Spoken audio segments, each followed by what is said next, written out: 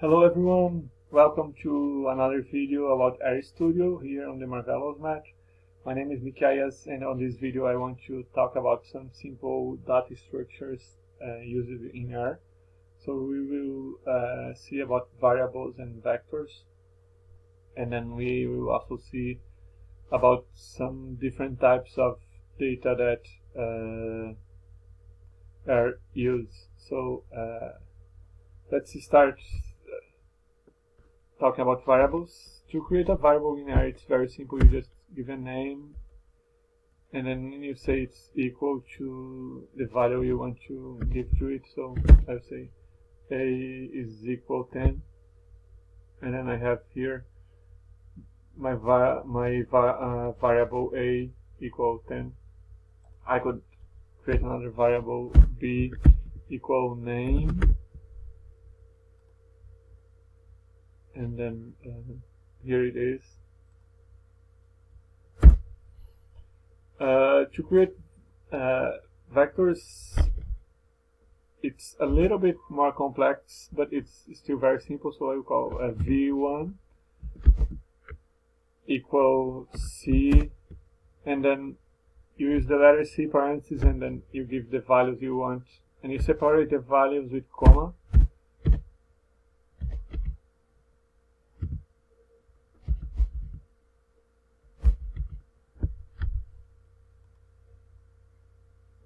So here is the vector saved. Here it says the length of the vector, that is 5, and the values. And I could create another vector with letters. So a, comma, quotation marks, c, z, and I run. It's nice that you can see all the everything that you have created here and the values it has. And now let's see the types of data that you have in the variable or in the vector. So you can see here, for example, it says num, and it says chur or cur, so it's abbreviation to character. So I could ask, for example, the type of data in a variable or in a vector. So I can call the function type of. R has this function type of, and then I give to it what I want to know, the type of data. So I run, and it will say it's a double. And I could ask, I could do the same thing to any of the other. So type of v2, and it's a character. So basically R will assume that the type of the vector or even of the variable that you are creating is the value that you are giving to it. So if you give a character, it will be the type character. If you give a number, it will be the type double, and so on. But you usually have integer that is just 1, 2, 3, 4, 5, or -1, -2.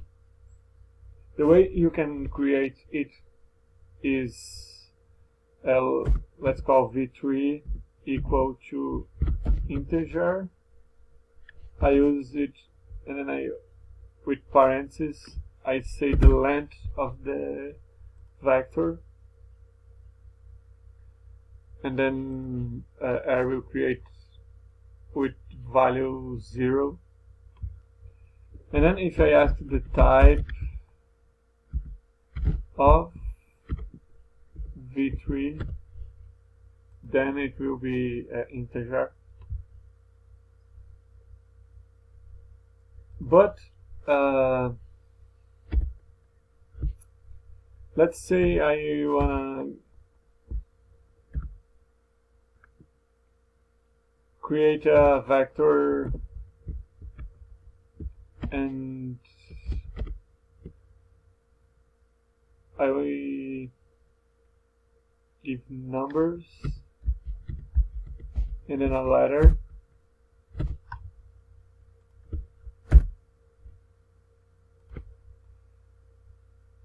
R will save all the values are as characters. So always when you have a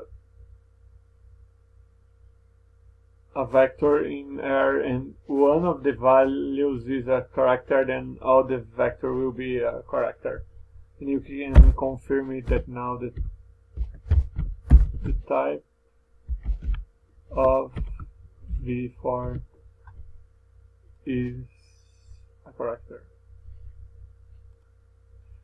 So I can now let's see now doubles. So to create a variable or a vector with the type double, we can just do similar to the way we did with integer. So we call double, and then we give the length of the vector, and it will be actually pretty similar to v3, with the difference that it has the type here. v3 is an integer, is for integer, and then v5 is for double, that it says just num, but the values are the same here. And as we saw, we can create variables or vectors with characters. So if I ask type of my variable b, it will be a character. Well, you have one other interesting type of data, and it's the logical type. So let's call C equal true.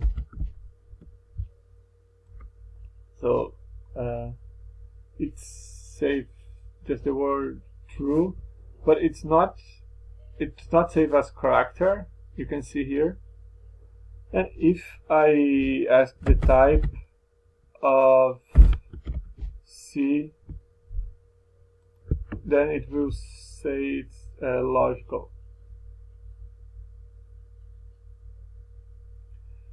And well, let's try to make some operations with the variables.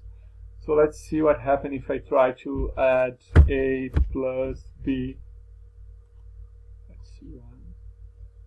So it's saying that I am trying to use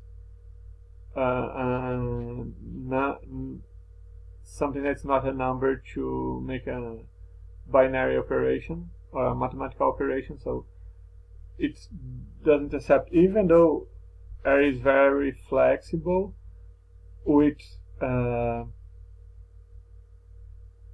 types of variable. You can create a variable and then change the type just by attributing a different value to it.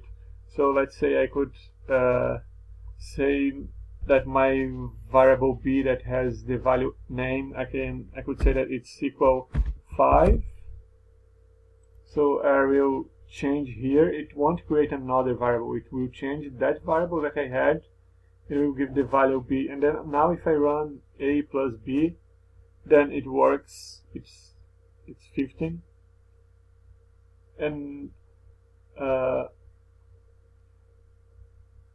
so that means that we need to be careful when we are dealing with the types of data in R, because for example here I have my v4 and I created it with numbers and characters, but when I saw a character here, it saved all the numbers as characters, and I can't make any operation, a mathematical operation with them. So we need to be careful with this. But other than that, R is very flexible with the types, and it won't give you that much trouble if you just pay a little bit of attention. So that's it for this video. There is different data structures as matrix and data frame, and others that I will talk about in other videos. But for the video today, that's all. So I see you soon.